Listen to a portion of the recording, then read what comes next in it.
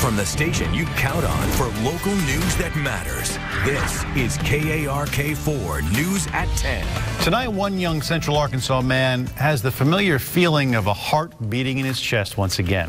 We first introduced you to Chad Johnson in May of 2017. He nearly died when playing basketball. Doctors discovered that Chad had a rare heart condition, and he became Arkansas's first ever total artificial heart transplant recipient. After a long wait on the donor list, Chad received a transplant last Thursday. He now has a real heart beating in his chest once again, and a message to others waiting for transplants. Your mind can't be weak. You gotta have a strong mindset. You gotta always be positive. They were the same age. Really? Recovery ahead of him, but doctors say this will allow him to live a relatively normal life.